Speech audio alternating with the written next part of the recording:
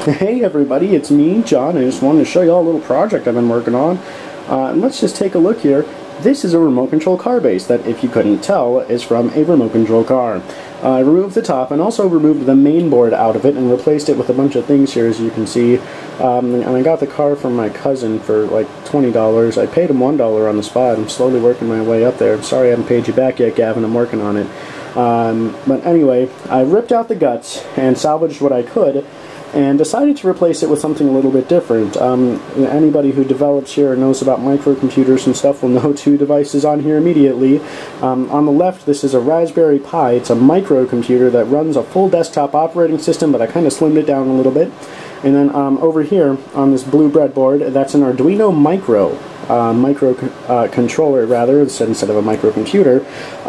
Really fantastic device as well, very extensible. And now the Raspberry Pi itself is like the brain of everything. It connects to Wi-Fi, which allows me to control the car through Wi-Fi. And as you can tell, there's also a camera on there, so I can see what's going on. And then the Raspberry Pi also commands the Arduino to do things over there. And so basically what the Arduino is controlling right now is just the rear motor. The rear motor is controlled by a bunch of relays, because as you can see, that is an Arduino shield.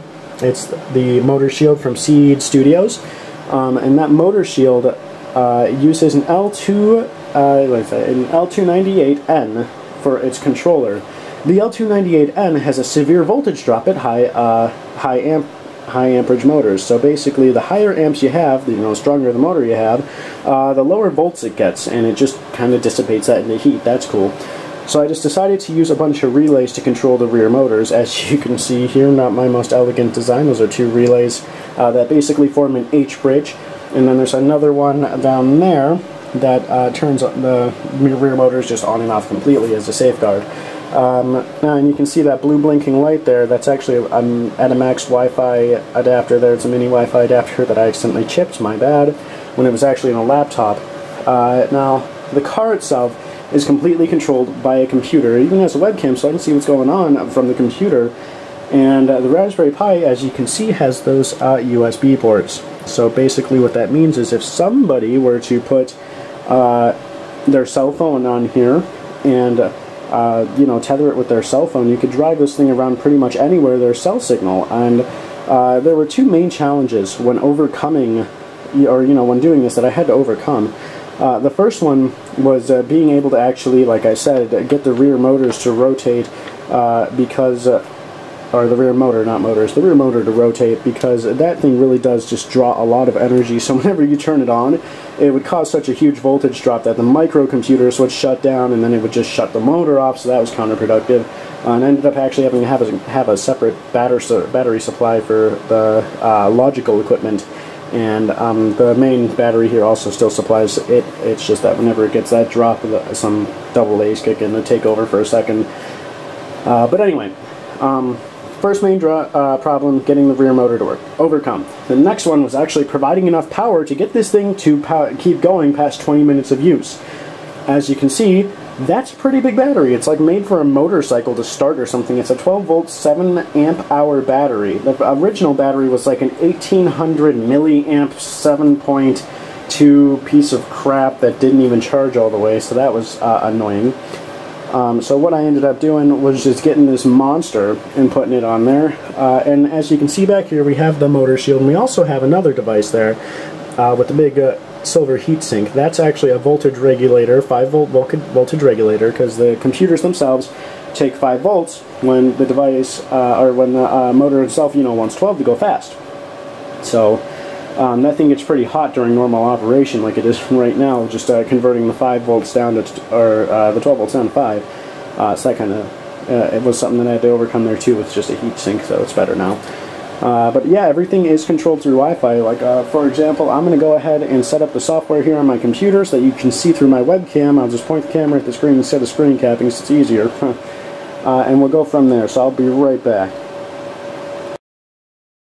And we're back. So I went ahead and loaded up all the software on the Raspberry Pi there. There's the Raspberry Pi's console. As you can see, I was testing to make sure everything was working before I made a fool out of myself on the camera.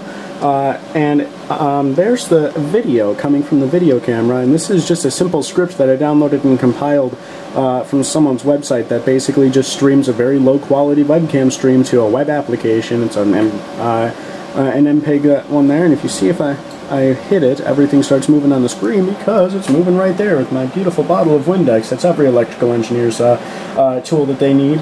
And what I'm going to do now is go ahead and fire up the rear wheels.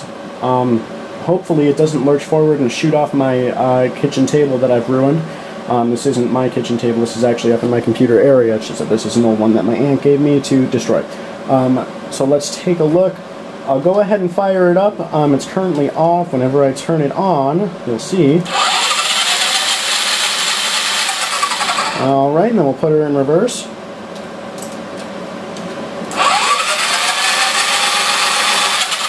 And then I'll go ahead and it's going to stay in reverse, and I'll kick it into forward while it's running.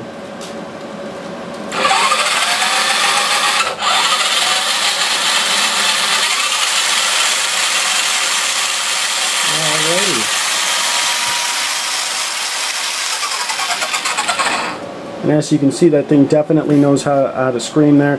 And I went ahead and just shut her off because I'm done with it now.